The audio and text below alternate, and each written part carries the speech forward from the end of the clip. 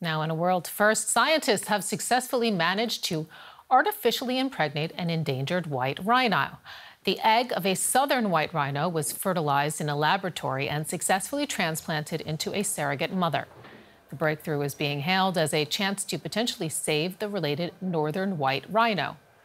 This mother and daughter are the last of their kind in the world, and scientists are hoping that they can bring the species back from the edge of extinction. And for more on that, I can speak now to the man who is in charge of that project and who performed the procedure on the rhino, Thomas Hildebrandt. He is the head of the Department of Reproduction Management at the Leibniz Institute for Zoo and Wildlife Research here in Berlin. Thank you so much for your time this afternoon, and congratulations on this breakthrough. Does it mean that we now have the tools to save animals like the northern white rhino? Yeah, first I want to say that it's a success of an entire team, an international team. It's not me as person. We are more than 30 experts, and we are a lot of dedicated people following this route now for 15 years. And this breakthrough actually opens up the chance to work with the northern white rhinos and then use this portfolio we developed also for other critical endangered species. However, it should be not a blank card for a bad political decision, because we won't only repair what was done as mistakes in the past. We want not do this for future bad decision, because I think the humankind has to learn to be more responsible with the resources of our planet. The process is pretty complex and expensive. Do you think that we're ever going to be able to see it performed at scale, or rather the scale that would be necessary to rebuild an entire population? I think to judge the value of keystone species like the northern white rhino is relatively difficult, because an entire ecosystem is dependent directly or indirectly to the species. So thousands of other species like plants, insects, amphibians, reptiles, birds and mammals are directly involved or not involved with these northern white rhinos. So I think to repair, to heal a complex ecosystem, that can't be judged enough, even if it costs maybe several $1 million. Imagine what war cost, or what it costs to fly to the moon. I think to have a healthy planet is much more important than these other things. And to your point, specifically, the northern white rhino, it didn't become extinct because of problems with reproduction, but because humans actually destroyed its natural habitats and hunted it for its horn. As long as that problem persists, I mean, your work is a bit like fighting windmills, isn't it?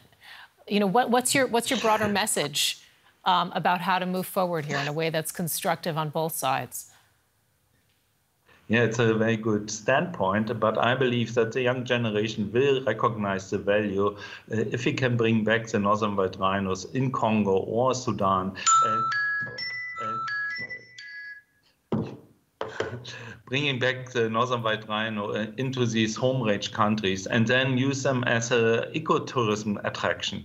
I think if you look back what happened in Australia in the beginning of the 20th century, there was a bounty on the Tasmanian tiger. Now Australia is spending millions of dollars to bring back the Tasmanian tiger. So I think there can be a change in the position of the public to these animals. And I strongly believe that this will happen. We have the example of Rwanda, which protects the mountain gorilla very well. So I think it is really not an argument to believe that these home range countries will not be capable to protect the treasure as a very center point for ecotourism. Can you give us your best case for saving the white rhino? I mean, isn't the extinction of a certain species a normal part of life on Earth and evolution? Why do we need it? Yeah, so the northern white rhino didn't fail in evolution. It is only not bulletproof. That is the only mistake it did, because it is hunted down for its horn. The best scenario I can give you is that we in 2.5 years have the first calf on the ground.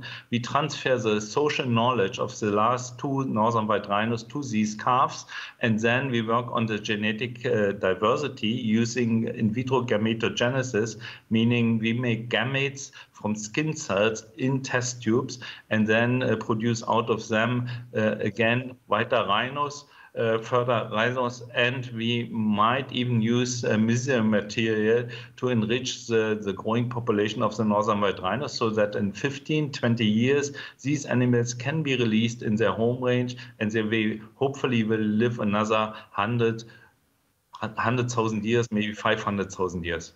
Exciting stuff. Thanks so much for joining us to share a little bit of insight into your work and on your breakthrough as well. Congratulations, Thomas Hildebrandt. We appreciate your time.